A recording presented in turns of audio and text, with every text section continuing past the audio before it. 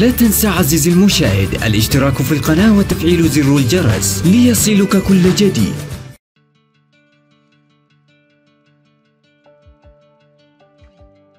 So I was looking for a career change because I did something different from my undergrad, and when I saw tourism and events, obviously I come from the Canary Islands, so tourism is really big back home. So when I saw the course, I was like, oh, I really need to do this.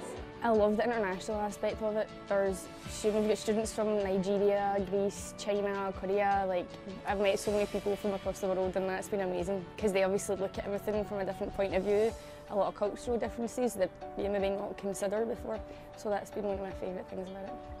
I think it's a really good way of combining both tourism and events, because a lot of these courses tend to just focus on one or the other, but this is a really good mix of both.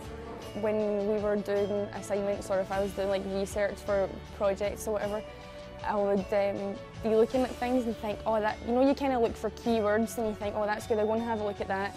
Spend ages looking at it, get all my notes from it, and then go to reference it. And it was actually one of my lecturers that had written it.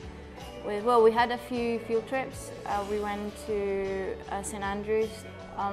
We were able to visit Hampden Park as well, and we were able to look at food tourism in island settings. So we went to the Isle of Bute, and those really helped with understanding how the industry works. We were able to look at how professionals do it, and it was really interesting. It is a lot of work. I have been in this library more than I have been in my own house, I think, this year.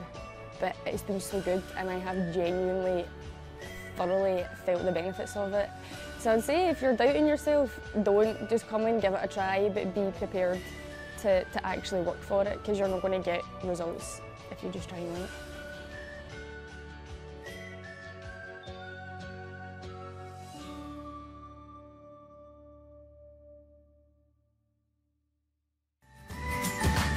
لمزيد من المعلومات ارسل استفسارك عبر الرابط الموجود في وصف الفيديو.